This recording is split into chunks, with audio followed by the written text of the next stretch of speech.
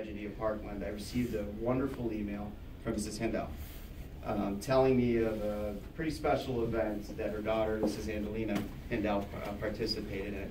And Maria Nguyen, who is a candidate running against Dan Lipinski for the 3rd Congressional District, had a roundtable discussion that she hosted at Fox's Pizza in Oak Lawn.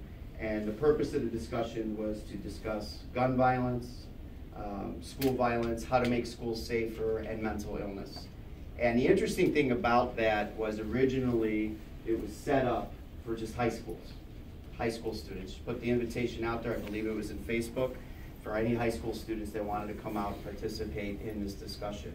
And Alina found out about it from her mom and was so passionate about this, wanted to go and kind of work with her mom to get herself invited to this activity. And she participated in it. And I'm going to give her the opportunity to tell you about her experiences, because it's another wonderful example of our students stepping out and contributing to our community. So this is Andelina Hindell, 8th grader at Fort Junior High School. Andelina. Thank you. Can I go? Yeah, it's all yours. Thank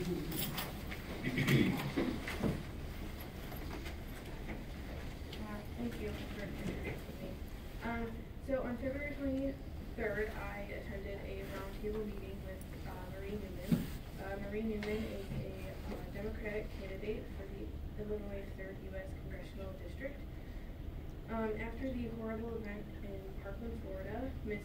Newman organized this meeting to enable teens to discuss how they feel about this. This meeting was planned for high schoolers, but I felt strongly about it, about going. So, as Mr. Zampo told you, I worked with my mom and I was able to go.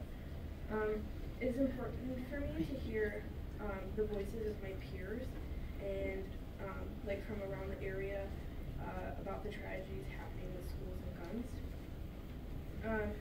The meeting was held at Fox's Pizza in Oak Lawn with around 25 students from high schools around the area. I was nervous about going, but when we sat down and the conversation started and students started sharing their experiences, I calmed down.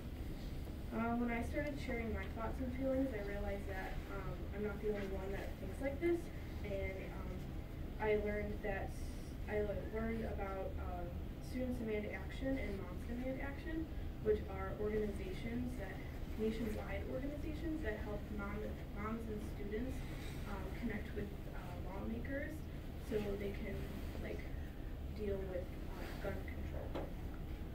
There were many ideas about how we can keep our schools, our friends, and ourselves safe. Although there's not one answer, I think it's important that we keep talking about it. I also feel it's important for schools to offer the opportunity for students to share their thoughts and feelings about tragic events, after they happen. So I think it would be beneficial for First Junior High and other schools to have something like a program like this. So yeah, thank you for your time.